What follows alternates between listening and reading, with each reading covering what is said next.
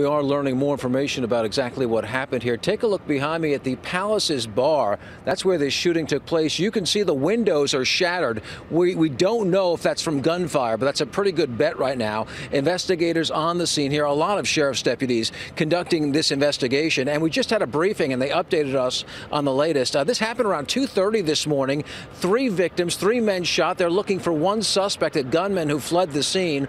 All 3 victims ended up at local hospitals with non-life-threatening injuries. That's the good news. But they were found in different locations. One was found here at this location. He was taken to a local hospital. Another individual, it sounds like, transported himself to the hospital. And a 3rd victim was found a short distance from here in an industrial park driving in a white Bentley, a very expensive car. All 3 victims, again, are expected to be okay. But now the question is, who is the person who opened fire on them? Why did that person open fire on them? And where that person is now, investigators are looking at surveillance video. They're canvassing this area, looking for witnesses. But right now, they don't have a lot to work with. They don't have a suspect description, at least not a detailed one.